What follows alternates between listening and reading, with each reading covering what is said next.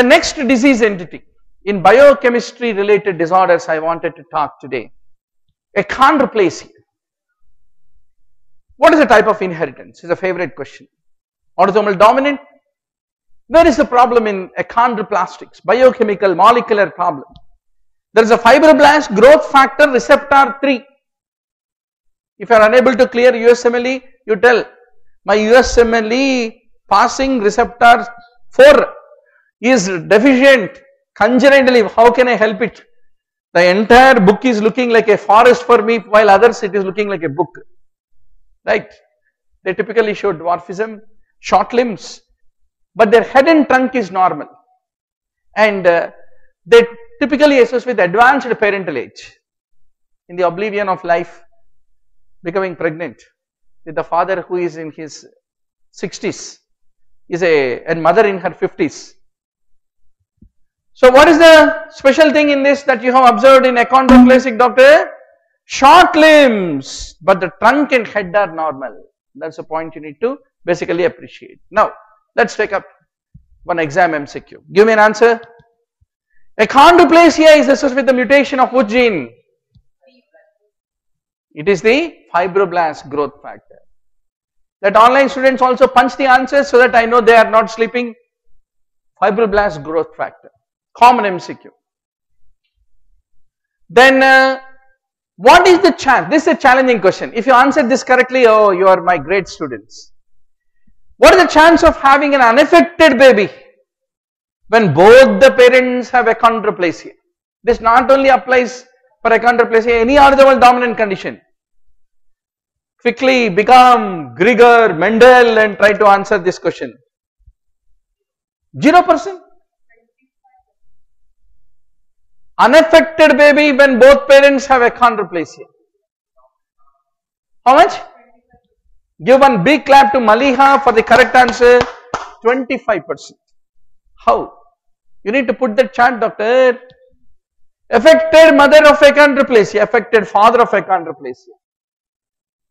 One dominant and one normal, one dominant and one normal. Even if one is dominant, that's enough to show in a autosomal dominant condition.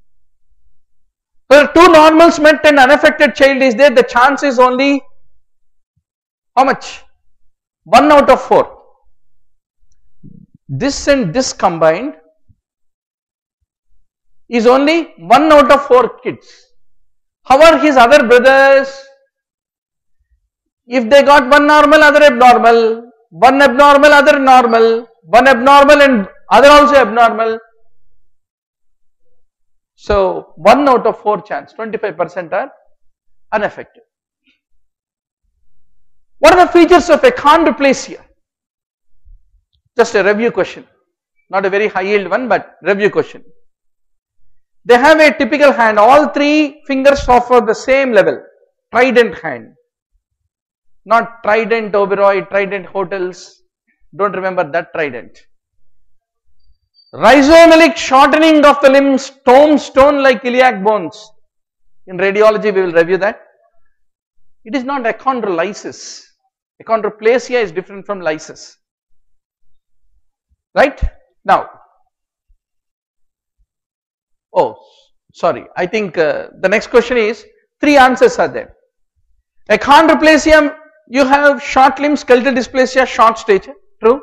It is not autosomal recessive but dominant, you all agree with me. And the short pedicles of achondroplasia lead to spinal stenosis and paraplegia can occur because compression on the spinal cord. Hydrocephalus is not uncommon, 90% of people, that is a whole problem. Hydrocephalus is the main problem in about 90% of the patients, of 60% of the patients, hydrocephalus is an issue. And about 90% it is a spontaneous mutation in patients with normal parents. Parents are both normal. Suddenly achondroplastic chromosome undergone a spontaneous mutation. It being a dominant mutation, even one mutation of one chromosome is enough for you to basically show up the clinical features, is what need to be basically understood. That is the story of treatment. You are expecting treatment in neurology. Oh, very difficult. Diagnosis will be there in neurology, not treatment. Treatment is debate, discuss, discharge with multivitamins.